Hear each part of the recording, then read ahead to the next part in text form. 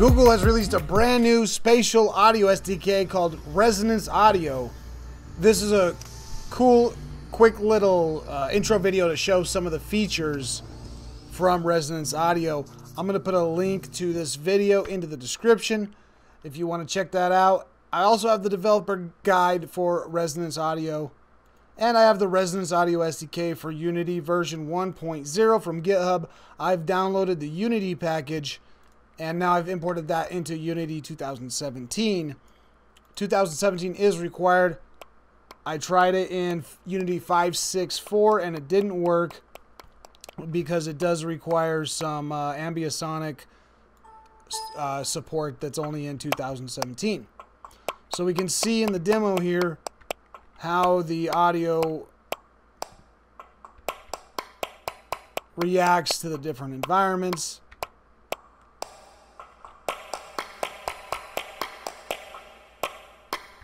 And over here in the cave.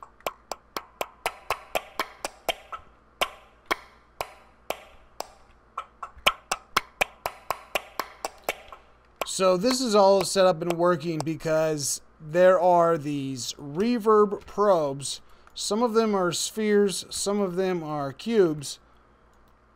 But once you have your reverb probes set up, you then go to the Resonance Audio reverb baking. You can assign different types of audio surfaces to your materials.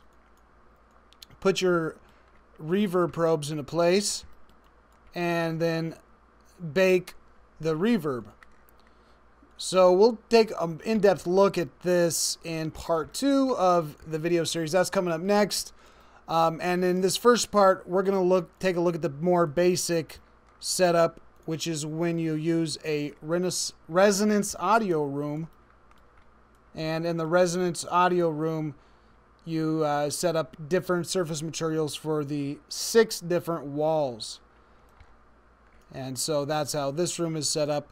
I'm going to go ahead and make a new scene so that we're starting from scratch and going through the Resonance Audio documentation here. After we've imported the Unity package, we're going to go to Edit Project Settings Audio and set up the Spatializer plugin to Resonance Audio and the Ambisonic Decoder plugin to Resonance Audio. And once we've done that, we're ready to attach the Resonance Audio listener. This normally would go to the main camera where the audio listener is recorded. So we want to attach a Resonance Audio listener. That's an extension of the Unity audio listener, and it of course adds support for the Resonance Audio. You have a global volume control there, and you can set up the occlusion mask as well as a few other parameters. Now we need to add an audio source, so I'm going to just create an empty game object. I'll put it at 000. That should be pretty close to the player. And then we'll add a new component, Resonance Audio Source. That is going to add a Unity audio source. And to set the Unity audio source up correctly, we should set the output to the master bus of the Resonance Audio. So I'm going to select the master here, and we can see that's the master of the Resonance. Did I say Renaissance? Resonance Audio Mixer. And then we need to set the spatial blend to 3D. So I'm going to drag the spatial blend all the way up to 3D.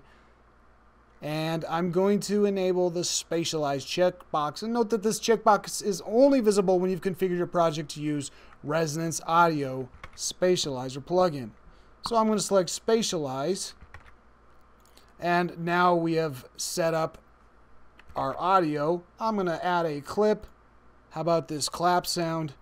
And I'm going to tell it to loop, and let's see if this is working.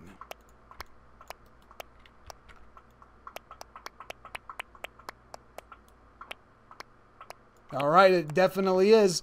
The next component we're going to take a look at is the Resonance Audio Room.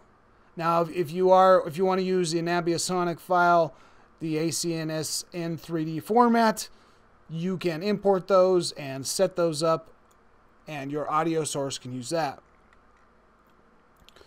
We're going to add an audio room now, so we're going to create another new game object, and this one I'm going to add a component in Resonance Audio Room. And this game object we could make the size bigger, or we could scale it with the transform. And I'm going to put this up to 0, 0, 0 and move it all the way over the player. So the player's inside of this room. And we can set up different surface materials for the different walls, floor, and ceiling, the reflectivity, and the reverb. And once that's set up, we could hit play.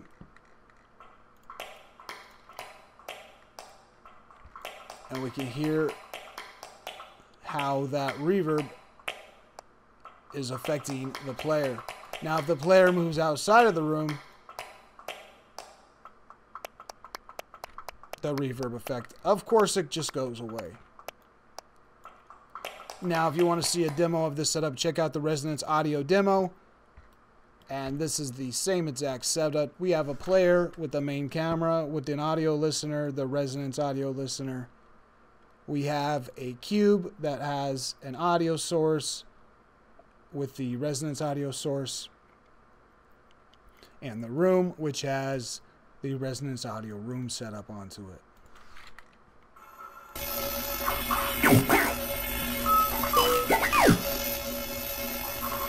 So that's how that demo is working. And when we go forward in the developer guide, the next thing that we're going to run into is reverb baking. So that's going to come up in the next video. There's a lot to cover under the reverb baking section here.